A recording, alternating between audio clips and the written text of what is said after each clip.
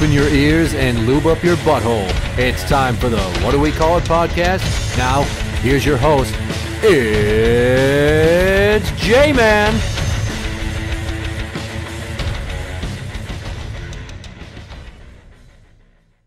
Welcome to the What Do We Call It podcast. I'm Jmann. This is Steiny. Holy fucking shit. Is this a doozy of a story? Road rage, it happens to people. Right? There's some people that just habitually drive too aggressive and they're assholes and they're always flipping people the bird and being smart mouths. Yes, absolutely. So I'm driving home from work and there's a car behind me. There's cars in front of me. It's traffic. It's what it is. Mm-hmm. And I'm driving down 109th in Champlin towards the high school. You know the area. Absolutely, I do. Yeah. Well, the car behind me, I lean over to grab a napkin to wipe my nose. Right? He honks. I'm like, the fuck? I'm going 38. Okay, I'll go 42. Because I think it's 40 here, but I wasn't sure. Okay. First chance this motherfucker gets, he goes around me. And he honks, flips me the bird. Learn how to drive, asshole. Oh. And I look at him like, this guy's got a Domino's pizza thing on top of his fucking car. Is he that stupid? He's a delivery driver. He's got the corporate fucking logo on top of the goddamn car. Nice. Gray Mazda, by the way. Not going to give his plates. I'm not going to dox him. Gray Mazda. White guy and balding. Look like a schmuck. So we get to the next stoplight and he turns one direction. It's also the direction I had to go. I'm like, wait a minute. He's going back to the restaurant. Oh, yeah? Yeah. So at the light, I just kind of beep, beep, beep. I'm like, hey, you going back to the restaurant? Because I'd love to have a word with your manager. And he says, go ahead, faggot. Oh. And I'm like, the fuck did you just say? Now, without thinking, and this was stupid of me, I carry an expandable police baton in my car. I've had it for years. Sure. I pull it out, I whip it out the window to extend it, I point it at him. And he goes, you gonna hit me with your stick? And I said, no, I want you to shove it up my ass for pleasure, you stupid cunt. Oh, well. I don't know if he heard that part, but he chuckled when he's like, you gonna hit me with your stick? Right? At no point did he seem at all threatened. We keep going. We get to the restaurant. Now, I can't park. There's not enough spaces. Oh, boy. That strip mall was very busy. So did you double park? No. I waited for a spot, which was like 2 minutes. He got a spot right away, backed into it, because obviously he's got to put pizza in the back of his car to leave. So when I finally get in there, now there's this little white girl who weighs about 90 fucking pounds, and her hair is half blonde and half green. Some other guy's walking in after handing a pizza to somebody, curbside. She's like, hey, come on in here. Just get in here. Get in here. I go inside, and somebody says, I believe it was her, you need to get out of here. I'm like, why? I haven't done anything. I'd like to talk to a manager. No, you should just go. I'm going to talk to a manager about that driver right there and a big problem I have with him and his behavior. So then I'm like, so is there a manager? And somebody's like, I'm a manager. And I look, and it's this doofy looking fucking kid who's probably in his mid-20s at best. Of course. Puffy red fro like Kyle from South Park underneath the hat and a scruffy red beard. I start telling the story, right? And there is like 6 or 7 people behind the counter all bunched together like a cluster of fucking grapes. Oh, boy. Yeah. Nobody's got their phone out or anything. We haven't achieved that level of infamy. That's surprising in this day and age. Well, maybe they got some corporate policy that they get in trouble. I didn't notice anybody doing it. Well, maybe they figure it's being recorded anyway. So I tell the story up to the point of him calling me a faggot. And the manager's like, okay. I'm like, okay. Right. Like, you condone that behavior? He's Right. like, well, no, I don't condone it. I'm like, well, Jesus Christ, somebody's got to care. Maybe I should call the cops. And someone's like, we already did. Yeah, I'm right. like, oh, fuck off. Right? Did And not. then the manager goes, well, what did you do? Gesture and call him a cunt? Why? Nothing else? And the girl goes, so you pulled a gun on him? What the fuck? And I just kind of went and Wow. shook my head and smiled. And a light bulb went off in my head like, this son of a bitch comes in here, says some guy pointed a gun at him to get everybody all in a fervor so that he doesn't have to deal with the ramifications of what he did, which was just recklessly throw out a gay slander in public while on the job with the company fucking logo. Right on. Yeah. And, you know, when he said it, I was behind him in traffic, not alongside him, behind him. Right? Okay. So he's looking in his mirror to talk to me when he said it. And I'm leaning out the window to talk forward and shit. And I just shook my head and I look at him and I'm like, no. And he's like, what was it then? And he's kind of sitting there all smug. Mm-hmm. And I should have been like, well, you knew because you were like, you're going to hit me with your stick. Ha ha ha. Like, I was just so discombobulated by the fact that he apparently told them I pointed a gun at him. Because that's fucking serious. We'll get back to that in a second. I was going to say, it's serious on so many levels, yeah, Right. especially in this day and age. So he's like, so what was it then? And I'm like, it was an expandable police baton. And she goes, oh, so a weapon? Right. And I just shake my head because she weighs as much as my legs and she's a Gen Zer and it's like, shut the fuck up, little girl, no one's talking to you. Right. And the guy goes, are you a police? Which is just astronomically fucking stupid sounding. And I'm like, Jesus Christ. Okay, well, apparently nobody here seems to give a shit that he called me a faggot. That's a pretty big fucking deal. But, you know, maybe I'll just call corporate then. I was going to say, and they're like, go ahead then. Like, that was their attitude. Yeah. And then I'm leaving. I just look at her. I'm like, whatever, Gen Z. You guys got all the answers. And I turn around to go, and she's like, okay, boomer. Yeah. And it's not like even laughing at close. herself. And I'm just like, what a stupid cunt. I really wish your mother would have had an abortion, little girl. Here's the funny thing. That Domino's is across the street from the fucking hospital I worked at. Okay, I was going to ask. I've been in there a bunch of times. Yeah. And the people that work at that hospital frequent that motherfucker all the time. And that hospital is very all positivity, all support, pro-gay everything. Right? Yep. So I get home, and I'm already nervous that I'm going to get pulled over because somebody called the cops Right. and You don't know what they described me actually as did. somebody that pointed a gun Yep. at a pizza guy. Because this is, you know, recently after the Uvalde shooting with all those kids. And there's gun violence every day in this fucking country. You cannot fucking say somebody pointed a gun at you if you reasonably believe they didn't. That's like yelling fire in a fucking movie theater. I agree nowadays. Absolutely. Because what if the cops were called and they did show up before I left there, and as soon as I step outside, they're already drawing down on me because this motherfucker wanted to get out of trouble, so he tells this lie. Now, either I get arrested for bullshit and then I have to defend myself legally, or what if one of them gets trigger happy and pops me off? What if because of this one guy's willingness to try to get out of fucking trouble by spinning a web of lies, my kids don't have a dad anymore? Like, fucking think about the consequences of your shitty behavior. All these kids, it was fucking full of kids. The whole place, he was the only one that I thought that was working there was over the age of like 25. Oh, yeah, of course. Tons of high school kids. And you're going to get them all fucking jazzed up over a possible gun threat? That's so fucking irresponsible. Like, egregiously stupid. I called a buddy that's a cop in town, left him a voicemail. Didn't hear from him for 2 days because he was on his days off. He assured me he had gotten no emails about an incident of, you know, like a bolo or me being on the lam, which was a fucking relief. Looking for your car.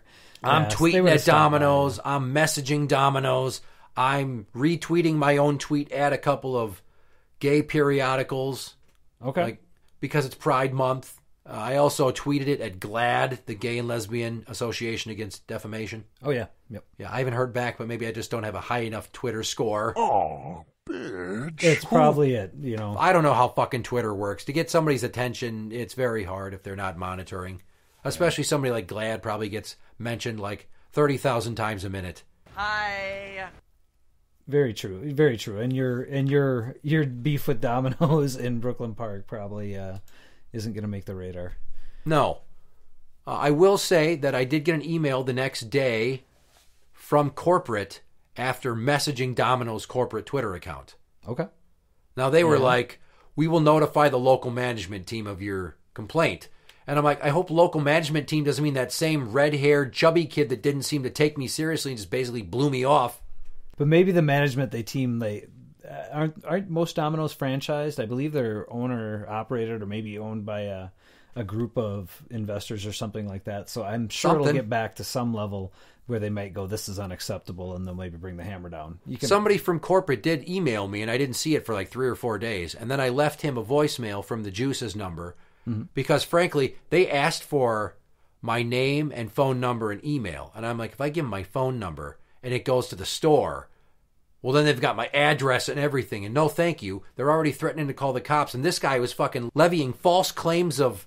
I'm like, for fear of reprisal, here's my email. That's all you will get. And then the guy, I left him a voicemail, haven't heard shit. I emailed him that I left him a voicemail. I didn't hear shit. Today I finally said, okay, well, apparently you don't care because I haven't heard from you, but here's my rundown of the incident. And I damn sure expect something to happen to this driver because just so you know, I will gladly retell this story verbatim, under oath, well deposed. Right. Everything this guy is saying is false. So, I mean, if he's willing to lie under oath. But what I did when I pulled out my ASP was technically road rage. If I would have just not done that and then driven to the store, then he doesn't have the claim of he pointed a gun at me. Like, I was the stupid one who lost my cool. But being a parent of a child that recently has decided that they are a lesbian, it's Pride Month. This happened on June 2nd, the second day of Pride Month. I was incensed. I'm like, don't fucking use that word on me, you idiot. Now, this guy's probably like late 40s, mid 50s, judging by his figure and his lack of hair. I'm going to refer to him as Richard because he acted like one. But, yeah, I want Domino's to fucking fire that guy. And the funny thing about it is that manager, my cop friend, he's like, it's funny you bring up that Domino's. We had to go in there a few months back, me and my partner, because we got a call that somebody thought they were being robbed. And we walk in, and there's that same manager, and he's just screaming at a couple employees. And we're like, hey, police. He's like, well, what are you guys doing here? Oh, we got a call that somebody thought that there was something wrong, like you might be getting robbed because of all the yelling. He's like, well, I'm just disciplining my employees. Jesus. Nice guy to work for. Right. Like, this is a fucking loser of a kid, a man-child, who has no power in life, so he takes it out on people that he does have power over. At his shitty fucking pizza management job, he's a shift manager at Domino's. Probably working with high school kids, like you said. Yeah. Now, maybe he's got a stepdad that yells at him too much about cleaning his room more often or tell him that his beard looks stupid, because frankly it does. It looks like orange pubes on your face. Maybe his parents have a lot of regrets. I'm sure they do. At some point, I'm sure his mother wishes that she would have just, swallowed instead. But this fucking driver, like, dude, I get that you're the age group. And if I were to run into him again and go, you and me are going to fucking talk. I'm not going to hurt you. I'm not going to do anything. Just hear me out. What you said, unacceptable. I have a child that's lesbian. I don't fucking appreciate you throwing that word out. But just for the sake of argument, you and I, you're probably 15 years older than me. We're different generations. We threw the word faggot around with reckless abandon back in the day. It ain't like that anymore. So what would you done if I was gay? And I did call corporate. And I told them that. And I proved my identity. And they fired your ass. Do you ever fucking think in your loosey-goosey, I don't give a shit because I deliver food for a fucking living existence, that maybe you should not be such an asshole and watch your fucking mouth? Like, call me every other name that isn't something like a gay slur. Right. Or the N-word. Right. I'm not black. That's not a good look for a major corporation. Because let's just say, sake of argument, hypothetical, I'm tweeting at places. I tweet at local news stations. They pick up on the story because it's Pride Month. Oh, yeah. Now, it is his word against mine. But again, like I said, under oath while deposed, in front of one of your corporate lawyers, I will fucking look them square in their soulless eyes and be like, that shit happened and it pissed me off. I put that on my fucking kids. Now, if that were to become a story where if I would have had a smartphone and I videotaped him saying that, and then I tweeted it and it goes viral. That would have been the story. Holy shit, right. He would have been fired. And then if everything that happened at the fucking restaurant would have gone down. See, this is why you need a dash cam. All these people that get this stuff caught on video because they have a dash cam or something like that, Now, let's go back to little sourpuss Susie Square Tits there. Oh, with her stupid friend. facial piercings and her half-green hair that clearly soaking into her brain. Because, one, so you pull a gun on him? You're awfully confident in that accusation for somebody that wasn't there and haven't heard my side of the fucking story yet. Like, snap judgment, Gen Z, fucking classic. Let's take it a layer deeper. If I did that, it's a fucking felony to do that. Right. Would I come in here and show you all my face and be on fucking camera, you stupid cunt? Think about that shit. My biggest thing is why she felt empowered to even pipe up or say anything in that situation anyway. You know, I remember, you know, sticking up for her own, I can kind of get that, but at the same time, you don't have the right. At that age, though, I wouldn't have been saying anything. I don't want to get in the middle of this. Like, maybe I had more common sense at that age, because that's what I look at it as. It's like, have the common sense to keep your mouth shut.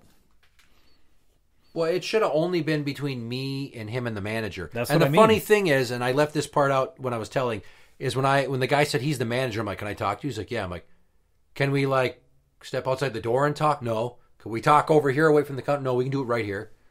Like, he had to stand behind the counter with all of his little work buddies behind him. And I'm like, is he just stonewalling me? Or is this because he's fucking scared? Probably a bit of both. And it might have been one of those things, too. As a manager, he wanted to be in power, and that was how he kept power. Right? How do you treat your fucking customers like that, dude? Well, it's on camera. Yeah, but you heard how he treats in his employees. And I'm waving my hands. I'm like, I just want to talk. I don't want any trouble. I did not come here to start a fight or any bullshit like that. I calmly let him know that right out of the gate. And then I told him my side of the story. And he's just kind of like, okay, so I wish your mom would have sat on like 100 wire coat hangers during her second trimester, you stupid piece of shit. Right. God damn, you soulless motherfucker. Because he's a ginger. Well, I hate so many people. Well, it was an interesting hypocrisy here. You say the Gen Zers, you know, are all socially aware and involved. But they're quick to point a finger and say, how fucking dare you, without getting the information. Yeah. They're the ones that have seemed to not latch on to cancel culture, but leech off of it to feel empowered, like, I'm young and I know everything. Because 20-somethings, we kind of felt like we're adults now. We know shit. We didn't know shit. No, you don't. But now now we weren't living in the fucking smartphone, internet, social media age. We were living in the internet age, though. I mean, we were getting tons of... But this nobody had a computer in their pocket that they could fucking tweet all this shit. And next thing you know, a story that's not even true becomes a fucking massively retweeted or reproduced. Fucking everybody gets this false information. Oh, yeah. And because of that narrative, nobody trusts anything. So now you get people that just flat out lie, and it's believed hook, line, and sinker. Republican Party. Right. So why would I go to all the trouble of going into the store if I was making any of this shit up? Why? What do I have to gain? Free pizza? No thanks. I said that when I was messaging corporate. I'm like, I don't want free pizza. I don't even want an apology because it's not going to mean anything. I want something done to this guy in terms of his job. Like, he needs to really be raked over the coals for this. There has to be some reprimand for this action, right? Well, but I'm sure they won't do shit, and here's why. Because I don't have video of it, so I can't prove it. So they'll say, well, if we do it to him, it's your word against his. There's no proof. So without all those evidentiary pieces to support what you're claiming, if we do anything, he could sue us for wrongful termination. Well, the only thing that may help is what if there's been other complaints? What if this isn't his first time? Yeah. You know, or if he does it again, now there is a record or at least some type of history of him doing this stuff, and they could drop him, you know, no questions asked, as opposed to just one incident. He's been a good worker. It doesn't sound like he is. I mean, obviously, if this guy's doing this like at a jerk, 40, but that's not a very good sample size of his personality. But if you're throwing around the word faggot in traffic while you're on the job in your company logoed vehicle, that's your personal vehicle, you've done shit like this before. You're comfortable being that big of a piece of garbage. Or nobody's called you out on it, and you can just be brazen. Well, I think he's going to run out of luck here because karma's a bitch, and his delivery area is becoming more and more crime-ridden. Especially with like gun violence and carjackings. Yeah. And I'm not saying I want him to get shot, but it would be a bittersweet piece of irony to find out on the news that guy got fucking shot for calling somebody a faggot. Or just in general, like somebody doesn't like the cut of his jib and tries to rob him, and they just fucking pop him in the chest and he's dead.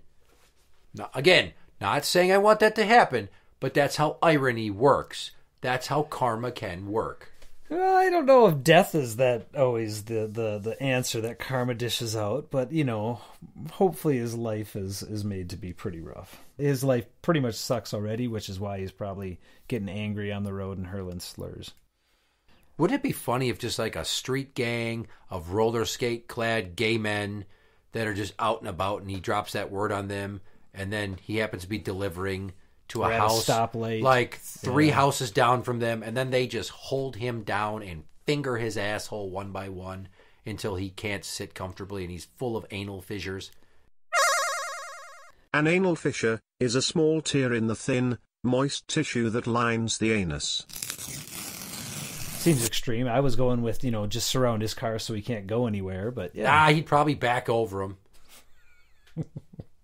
And then his manager would be like, well, what do you want me to do about it? Well, yeah, but so you guys were confronting him about calling you a gaggle of fags? Right. Hey, roller queers, nice skate. Like, that'd be something like along the lines of what he would say. Like, the comedian in me can think of, funny stuff. Especially if they're all, like, skating in a line for some reason, holding the hips of the guy in front of them. And they're kind of, like, moving their hips back and forth like they're roll bouncing. Like in the movie of the same name. Roll bounce? Okay, yeah. I was actually thinking of the one with T.I. in it, ATL. That involved a lot of roller skating in a rink, too. Yeah, but it's a little bit darker. Yeah, a little bit. Less fun. Yeah. Not quite Boys in the Hood, but yeah. There wasn't any forcible anal fingering as revenge for hurling homophobic epithets. Interact with the show on Twitter at What Do We Call It? That is at What Do We Call It? You can find us on Facebook at facebook.com/group/What Do We Call It podcast show. For the What Do We Call It podcast, I'm Jmann. This is Steiny. And that's the end.